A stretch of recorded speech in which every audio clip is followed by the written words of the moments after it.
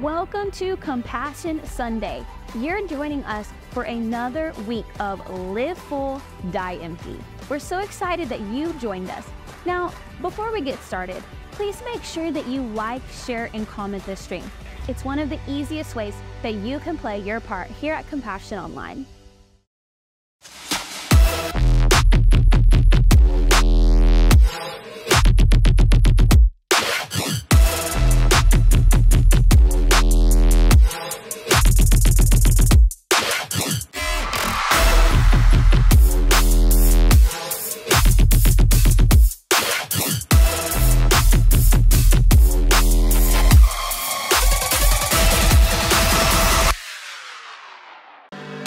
Good morning, Compassion Church. Come on, would you stand with us today?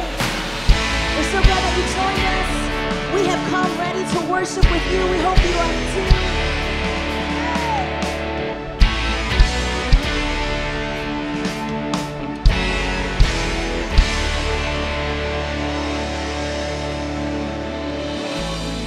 Come on, hands together. Hallelujah. And now I'm ready for whatever you want to do. I'm moving forward to follow after you. And now I'm ready for whatever you want to do. Come on, sing it out together. And now I'm ready for whatever you want to do. Your presence is an open door. We want you, Lord, like never before. Your presence is an open door. So come now, Lord, like never before.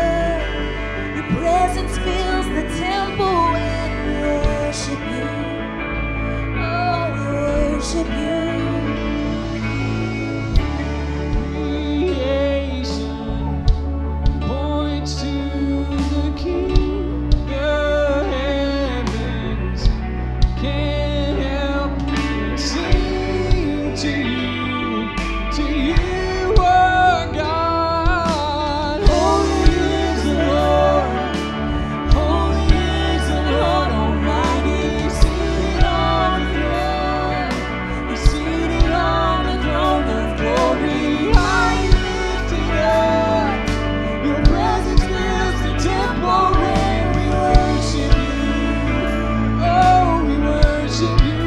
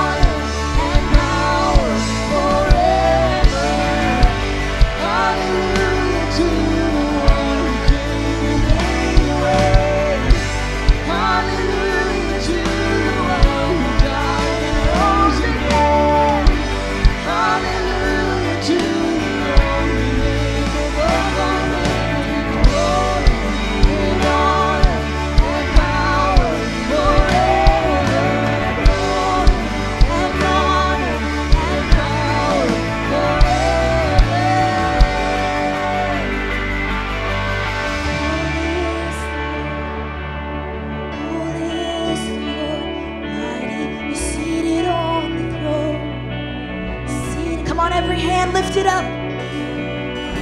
Lift it up. Come on.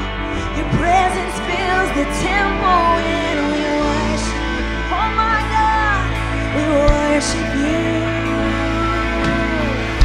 And hallelujah to the one who came and made a way. Hallelujah to the one who died and rose again. Hallelujah to the only name above all names, and glory and honor and power forever. Glory and honor and power forever. Glory and honor and power forever.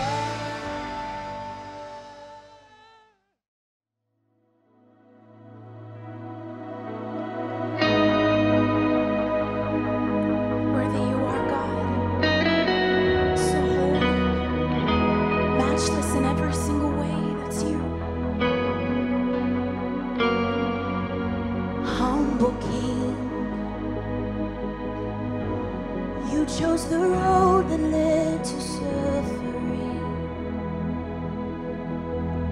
and nothing was spared to prove your love for me.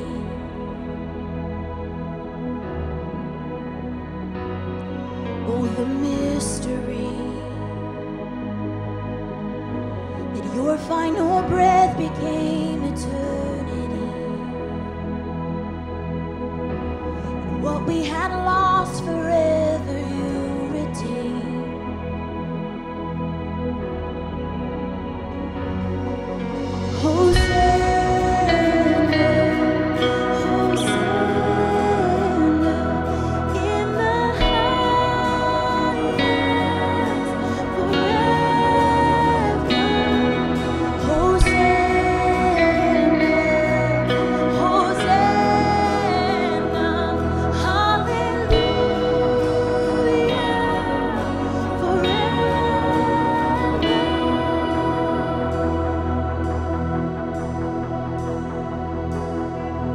Triumphant King,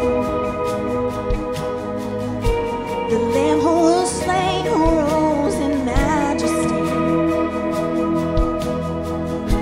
There's never a heart beyond your victory.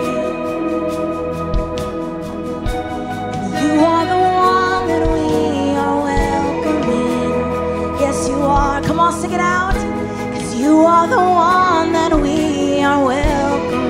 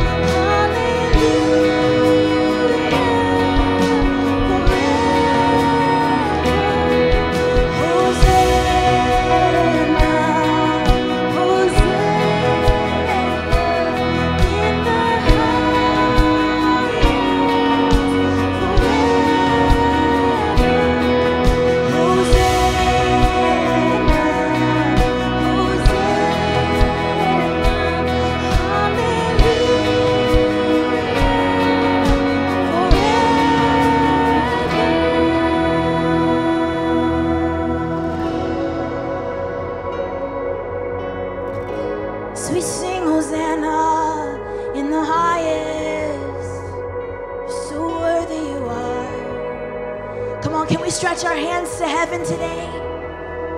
Oh, so worthy you are. Oh, so worthy you are. Yes. Blessed is He. Blessed is He who comes in the name of the Lord. Joy now and sing. Jesus is King. He reigns forevermore. Yeah. Blessed is He. Blessed is He who comes in the name of the Lord. Joy now and sing. Jesus is King. He reigns forevermore. Blessed is He.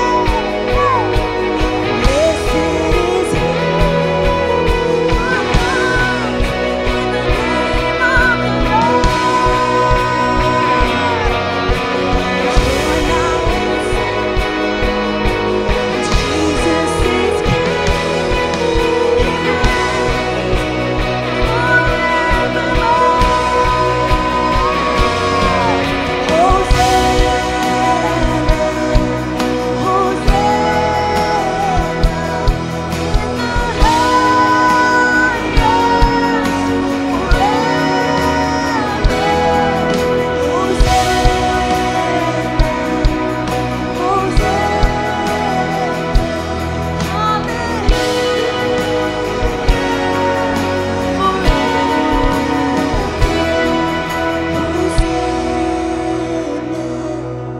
Hosanna. Come on, every voice. In the highest forever. Hosanna. Hosanna. Hallelujah.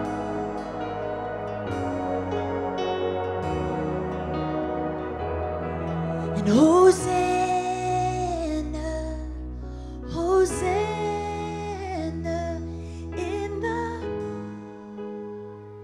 yes, forever. Hosanna, Hosanna, hallelujah, forever.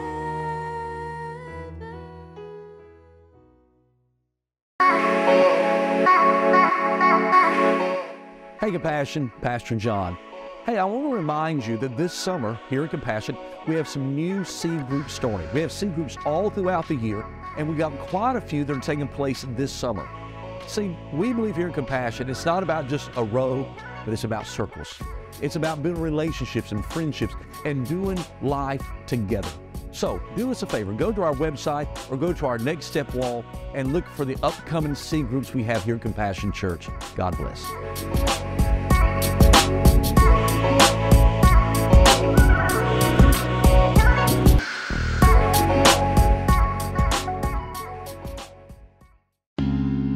Hey Compassion, hey, we want to thank you so much for watching our service and being a part of our online campus.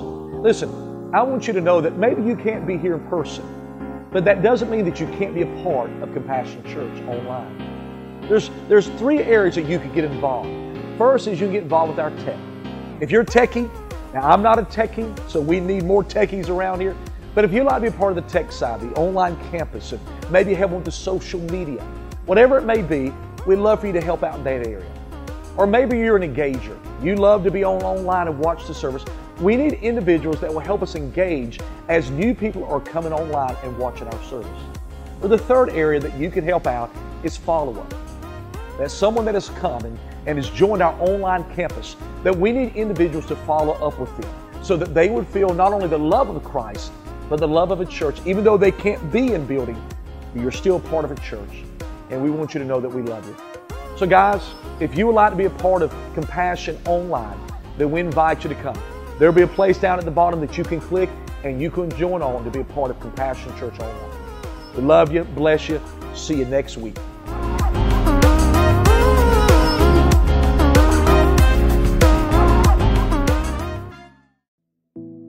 We are so thankful for the way that you give here at Compassion Church. From the money to the way you serve to the gifts that you use, they all play a part in furthering the kingdom. I promise you, we couldn't do this without you, so thank you. As we're giving here, we just want to make it as easy as possible. So a couple ways that you can give are: 1, go to compassionchurch.cc/give and you can give securely there online, or you can text 84321. Make sure you text GIVE and then select Compassion Church, Wichita Falls. Jesus, we just thank you so much for what you're doing here at Compassion Church. I thank you that you are stirring up hearts of givers, not just givers of our finances, but givers of our gifts and our talents and our callings. God, I just thank you for rising that up within us. We pray that you will take this offering and you will stretch it farther than we could ever imagine. God, we just give it to you and we ask you to come in and have your way. In Jesus' name we pray, amen. So let us run with endurance the race that is set before us, looking to Jesus, the founder and perfecter of our faith, who, for the joy that was set before him, endured the cross, despising the shame, and is seated at the right hand of the throne of God. Do you not know that in a race all the runners run, but only one receives the prize? So run that you may obtain it. I have fought the good fight. I have finished the race. I have kept the faith.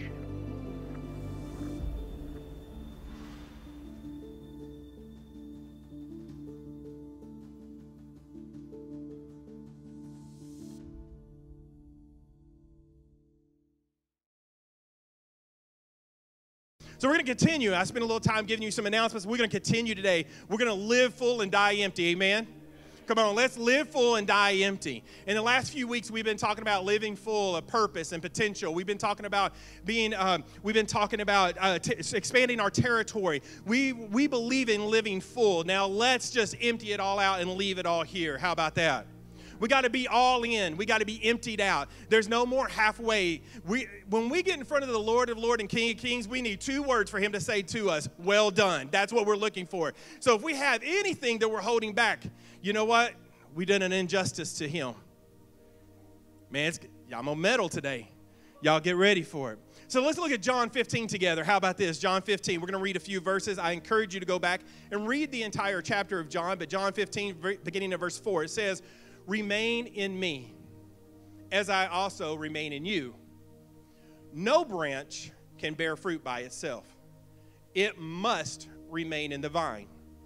Neither can you bear fruit unless you remain in me. I am the vine, you are the branches. If you remain in me and I in you, you will bear much fruit. Apart from me, you could do nothing. If you remain in me and my words remain in you, ask whatever you wish and it will be done for you. You did not choose me, but I chose you and appointed you so that you might go and bear fruit. Fruit that will last. And so that whatever you ask in my name, the Father will give you." Father, I thank you today for your words. It gives us life. I pray right now, Lord, we set aside of anything in our minds, the things that happened this week, things that's going to happen this coming up week. We just want to be in your presence. We want to be different. Lord, I pray right now that your word just speaks to us and gives us life like never before. In Jesus' name, amen. So what's this right here? What is this? Come on, you shout it out. What is this? It is a phone. It is a cell phone. That's what this is. It's a cell phone. So let me just see if I got any honest people in here. Can anybody tell me, and let's see if you're going to own up to this, is there anybody that says, I am a phone attached to a wall years old? Anybody? Yeah, some of you are like, this to a wall? That's just crazy, you know? Yeah, at one point in time, there was something attached to a wall, and there was a little cord. And you could do multiple things with those little cords. You could slap your brother with it as he's running by. You could have him jump rope. You could, like, twirl around and twirl back. You could do all sorts of things. There once upon a time was a phone that was attached to a wall. Did any of you have the bag phone? The bag phone. I had a bag phone. It was the first cell phone. It was one of the first cell phones I ever had. It was a bag phone. Nowadays, it is so big. You thought it was small, but it's so big that you would have to register to go fly somewhere. You would have to check it in. That's how it was, like about this big. It had all sorts of cords to it. It was crazy. Isn't it crazy that this little phone right here has the capacity and the capability of what my first computer had? This little phone. And that joker was as big as this desk right there, that computer. It took 3 guys to move it. It was crazy. We do a lot of communication with these things. We take notes, we text, we keep calendars. Important dates, birthdays, anniversaries, we don't have to remember that anymore. Don't have to remember telephone numbers, it's just speed dial 1, 2, 3, whatever it is. You can do whatever you want to with this. It's became a vital tool of our existence.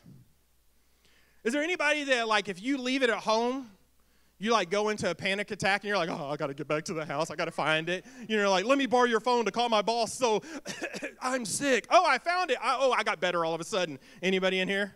You're like, my boss is watching. I can't do that. What about this thing right here? What is this? It's a charger. How many people charge your phone every day?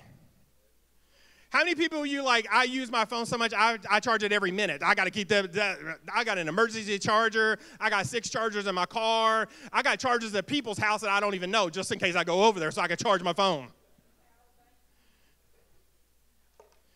Is anybody like, man, if my phone isn't fully charged in the morning, I'm in a bad mood for the rest of the day? I'm like so edgy, it's like not having my first cup of caffeine. It's like, I'm mad. You had to charge my phone. Then you start blaming people. Those kids just got, my husband didn't charge my phone. My wife didn't charge my phone. And then all along, you just realize the charger was just unplugged from the power source. You're like, I can't believe it. So many opportunities with these devices, but it's nothing without the power. When your phone dies, it's useless. See, as we live full and we die empty, we must stay fully charged and fully connected to Him. That's what we have to do. We have to stay attached to the vine as we read the scriptures. We must remain in Him. So for the next few minutes together, we're going to talk about what it looks to be fully charged and fully connected to Him. We're going to talk about what it looks to be fully charged and fully connected to Him. Number 1 is this. Staying fully charged will build character so you can empty out compassion. Staying fully charged will build character so you can empty out compassion. That scripture in John says, remain in me as I also remain in you. No branch can bear fruit by itself. It must remain in the vine. Neither can you bear fruit unless you remain in me. I am the vine, you are the branches. If you remain in me and I in you, you will bear much fruit. Apart from me, you can do nothing. See, by remaining in Him, it builds character in us. Because we're becoming more like Him. The very definition of that word character says it's the distinctive qualities that make one recognizable as a person differentiated from others. We begin looking like Him. That's our goal as believers, is to look like Him, to talk like Him, to walk like Him, to have the same desires that He has. We've got to be fully connected and plugged into Him. Understanding that we can do nothing. There's nothing as believers. There's nothing we can do without Him. There's nothing that we can accomplish about being separated from Him. If you took a vine, if you took a fruit, if you took a flower and you broke it off and you set it over here, it does nothing anymore except die. When we try to do things on our own, when we try to do things on our own power, it's like using a broken charger cord. I have those at my house. So frustrating. So irritating. Anybody with me? You gotta like move it around and circle it. You're just to see, because all you're listening for is that to go ding, and you're like, oh, charge. Okay, stop. Don't move. And you're like there all night long. But that's what it's like when we try to do things on our own. When you try to do things on your own, but eventually you can do it. You might be able to do it for a little while, but eventually the cord's going to stop working and the power is going to start running out of it. And without power, there's nothing that we can do. We must do everything to be more like Christ. The only way to do it is stay plugged in directly to the source, and that's Him. You can fake character for a little while. I told you I felt like meddling today. You can fake character for a little while. For a little while, you, just like that charger cord, you might be able to do a few things. But here's what I'll tell you today, is that you got to be the same character as Jesus, because eventually it'll come calling. Eventually, you can't buy character. You got to become character. You got to become like Him. You can try to do this or that, but it's the character inside of you because you're plugged into Him. And I tell you, it will come to call. You will have to own up to it. You will have to look at it and say, I've been trying to fake this the entire time, but Jesus really ain't inside of me. I got to get plugged back in to the power. See, the heart change is what causes us to remain in Him. I see people all the time that try to change because they try to do it on their own. They try to do it in their own power and in their own accord, and they fail time and time again. Why is that? It's because you're not staying plugged in to the source of power, which is Jesus Christ. You're not having a character change inside of your heart. You're remaining the same as the old man. He said, don't be like that old man no more. Put him aside. You can't do that anymore. You got to be new and meek because you're a new creation. But if I remain in Him, what did He say would happen? We will bear fruit. Galatians chapter 5 tells us, verses 22 through 23, lets us know, bearing fruit. It says, but the fruit of the Spirit is love, joy, peace, forbearance, kindness, goodness, faithfulness, and gentleness, and self-control. I'm not saying that we're all perfect, but you know what? So when we begin having the Spirit empower us, and when we begin living at a character like Him, we start demonstrating these. Everybody can see. I can go to an apple tree and know it's not an orange tree. Why? Because I can see the fruit. When people come to you, do they know you're a part of the world, or do they know you're part of Jesus' house? I told you. Ooh, here we go. So as we're remaining in Him, the Spirit is working on the inside of us to keep us fully charged to be more like Him, to build the character on in the inside of us. But we got to keep plugged in. We got to keep in our Word. We got to keep praying. We got to keep connecting and sometimes, do you ever pray and you don't stop talking? You got to listen every once in a while. A conversation is not one-sided. That's a speech. If I want to hear and get understanding, I got to listen. I got to talk and I got to listen. We must remain connected to the vine so we can bear much. We must empty out everything inside of us to demonstrate the compassion to this world. The second way, this number 2, is this: stay fully charged compels you to empty out through connections. Staying fully charged compels you to empty out through connections. John 15, He said, if you remain in me and my words remain in you, ask whatever you wish and it will be done for you. Many times we like that back end of it, ask me whatever you want. But He said, the first part, you got to remain in me. And while I'm remaining in Him, His words remain in me. There's one, I'll pay you later. As we're staying connected to Christ, we begin to take His heart and His mind. We begin to have His word bring life to us. Hebrews 4 tells us the word of God is alive and it's active. It will bring life to you. But you got to remain plugged into it. You got to stay plugged into the power source. You can't go do whatever you want to do and expect God's blessings to flow. See, that's a misconception in nowadays. I can do whatever I want to do and then pray that God blesses me. He has specific words, and his words were, remain in me. It's crazy. If I go out here and speed and get pulled over and get a ticket, and I pray to get out of the ticket, but the speed limit's posted, well, everybody else does it. It doesn't matter. It's the words.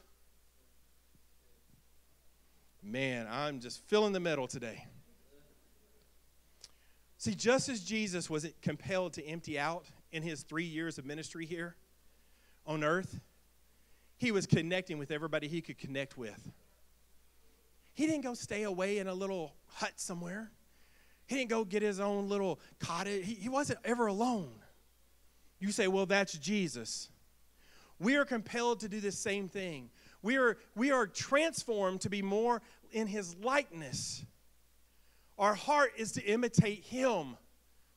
We are to imitate his heart.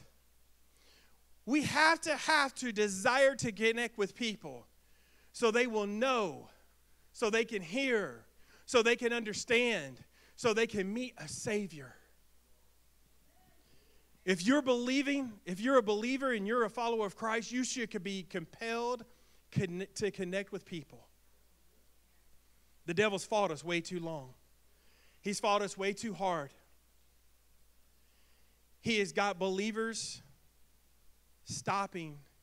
He has stopped believers from being compelled to share the gospel.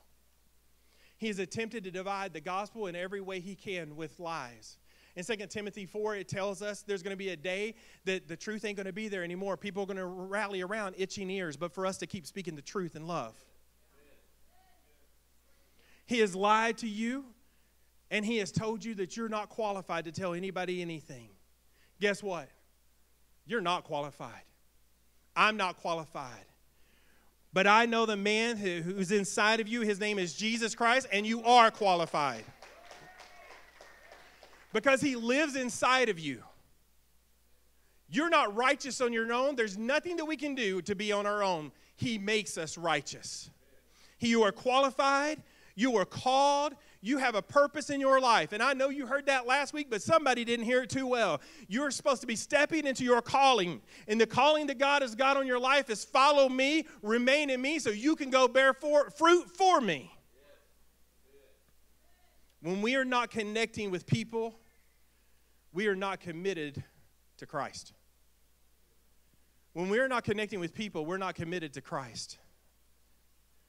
I know the world, oh, well, I'm an introvert, or we have all these, and please hear me when I say this. You may be, but the gospel is the gospel. And he said to go bear fruit, to go make disciples. I can't sit in a room by myself and do that, can I? I can't have community with myself. Sometimes I can, because I got a lot of voices up here. We have a whole meeting sometimes. That happens. But the healthy one is outside of us, having a culture of community together. Because that's how we bear fruit, and that's how disciples are made, and that's how we multiply the kingdom of God. There's a story in Luke 14 and verses 15 through 24, and there's a large banquet that's happening.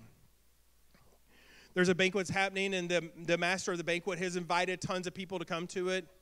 And then he tells his servants, he says, hey, go tell them to come on in. It's all prepared. It's all ready. It's all there. And all of a sudden, when the servants go and say it's ready, they start making excuses. They have all kinds of crazy excuses. I got to go watch the sun come up. That's how it is. You go back and read the story. That's not one of them, but there's 3 different excuses they gave, but it's that kind of ironic. That's how far out it is. I got to watch the paint dry on the wall, just in case. So they go make excuses. But just as the master, he was fully committed to connect with people. Because the master was fully committed, in Luke 14:23, the master told his servants, go out to the roads and countries, lanes, and compel them to come in, so that my house will be full. So that my house will be full. So that my house will be full. Underline that again, so my house will be full. Because the master's fully committed to connecting people so his house may be full. Just as the servant was instructed, you and I are compelled to go get them because his house needs to be full. See, in 2 Timothy 4, verses 2 and 5 says this. It says, preach the word. It didn't say, hey, preacher on stage, preach the word. He's telling you, preach the word. Be prepared in season and out of season. Correct, rebuke, and encourage with great patience and careful instructions. But you, look at somebody and say, but you. But you, look at somebody on the other side and say, but you. But you, keep your heads in all situations, enduring hardship. Do the work of an evangelist. Discharge all the duties of your ministry. Passionately pursue the cause of Christ and compel people to come in.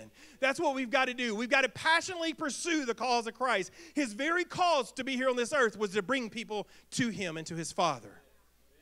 Psalms 34:8 says, oh, taste and see that the Lord is good. Blessed is the man that trusteth in him. The table is already set for us to bring people in. We just got to bring them in. The third thing is this. Stay fully charged empowers you to empty out by reproducing. Staying fully charged empowers you to empty out by reproducing. John 15:16 says, you did not choose me, but I chose you and appointed you. Did you hear that? You didn't have nothing to do with it. I chose you and appointed you so that you might go and bear fruit. Fruit that will last. And so that whatever you ask in my Father's name will give you. See, as long as your phone stays connected to the power outlet, it continues to keep a charge. It continues to work at full capacity. You can open as many apps as you want to. You can talk. You can play games. You can make phone calls. You can FaceTime. You can do all these things on your phone. And it never will go down as long as you have it plugged into the power and to the source. Because you're connected to the power and source. As long as you are connected to the power and source of Jesus Christ, you can do anything. Too many of you are living in the lie that I can't because I don't have all my stuff together. That is a lie from the enemy. It is not based on you, because if it's based on you, then you would get you to heaven. And you didn't die on a cross. You wasn't the Son of God who took all your sins and my sins and put it on his shoulders and died on a cross and then resurrected on the third day. You can't do anything outside of him. That's the reason we have to remain plugged into him, because he's our power source. See, when you and I are connected to Christ, the Holy Spirit empowers us. See, John 14 tells us, very truly, I tell you, whoever believes in me will do the works I have been doing. This is Jesus talking. It's in red in your Bible. This is Jesus. He's telling us, if you believe in me, will do the works I have been doing. And they will do even greater works, things than these. Because I am going to the Father, and I will do whatever you ask in my name, so that the Father may be glorified in the Son. Did you hear his words to you today? You will do the works Jesus had been doing. He said, what I've done, I've walked on water, I've healed, I've made the blind to see, I've seen people healed, I've seen the dead raised. Those things I was doing, you're going to go way past that. Because I'm going to the Father, and I'm going to empower you to do it. It freaks some of us out. We're like, oh, what? Here's the thing. Let's just take the step of this. Inviting somebody to church and telling them about Jesus. Let's take those small miracles and call them a win. You will do whatever Jesus had been doing, and you will do greater things. He is sitting next to his Father. He needs you, and he wants you here on this earth to walk in the power he has placed inside of you. Better yet, he wants you on this earth to walk in the calling that he paid for, that he's placed inside of you. He paid for that calling that's inside of you. He just didn't go, here you go, maybe a little. He paid for it on the cross. He empowered you. Verse 13, it says, and I will do whatever you ask in my name, so that the Father may be glorified in the Son. You may be thinking today, I've asked tons of times for God to do this and God to do that, and I've asked and there's just nothing happening. I've asked him to get me out of the finances. I've asked him for my family to be together. I've asked him and I've asked him. Maybe we haven't seen the miracles and the power because we have been asking the wrong questions. See, the empowerment that I'm talking about isn't for our own personal gain. If we are full of him, we empty out pride and the thoughts of ourself are gone. He said, this is to my Father's glory that you bear much fruit, showing yourselves to be my disciples. It is not about our own gain. He will answer your prayers. But sometimes you got to step self out of the way and pray for somebody else. You may need a healing, but I got to pray for somebody else's healing. I may need a financial blessing, but what I've got to do is start tithing and start giving to other people too.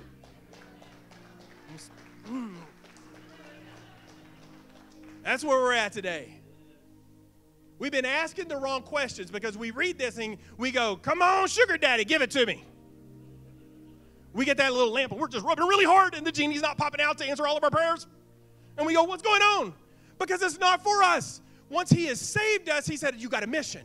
You have a call. I've empowered you to go do it. And that is to spread the gospel so nobody else goes to hell. Jesus commissioned us to reproduce. He told us to go and make disciples. He commissioned us. Jesus' time here on this earth, he spent was making disciples. So his words would continue and point people to God the Father. See, today, once again, you may be saying, I don't have anything to offer. It's the Christ that's inside of you that has everything to offer. See, I told you as we began all the things coming up in August. C groups, freedom, prayer, fusions. Bring somebody with you. You don't have to put a robe on and walk around, thus followeth me. Make it way too hard. Relax and say, come with me to the best place I've been in a while. You'll walk out changed because Jesus is here. I want you to understand that what you have inside of you, it's not meant to stay there. It's meant to be emptied out. I want you to notice three things as we're closing down here. I want you to notice three things, three words that were used multiple times in the scripture. You go back, read John 15. I challenge you to do this, the first half of John 15. And it says, he says, remain in me. So what I want to say to you is stay fully charged. Stay fully charged in him. He said, remain in me. Stay fully charged in him. Stay plugged into him. He said, bear fruit. Be compelled to connect. Leave it all on the table. You got some people that God has entrusted you with at your job. They don't know Jesus, and you need to invite them to see him through you. You better change that character. The third thing he says in here multiple times is ask whatever. Empty it out for God's glory. Empty it all out for God's glory. There is no glory. There's nothing. There's nothing. There's not a position in this world that we should look at and go, oh, it all belongs to God. Live a life you were created to live, leaving nothing left to give.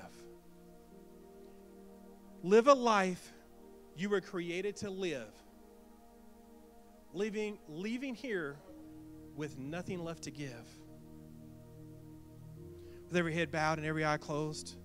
Maybe today you haven't been fully plugged in to the power source. Maybe today you haven't been fully committed to God the way you should be and the plan he has for your life, and today you say, I'm ready to live life to its fullest. I'm ready to be empty out. I'm ready to put it all on the line. I want to be compelled like never before to reach people. If that's you, say, I want to change a heart today. Lift your hand. I want to pray with you. Anybody out here, hands all over. I pray, Father, for them right now. I pray that your Holy Spirit would bring that empowerment inside of them like never before. That you would, whatever is holding them back, whatever they've been told, whatever they hear, that's been told, the devil said they are not qualified, that they're unqualified, that they know right now in you they are qualified in your power.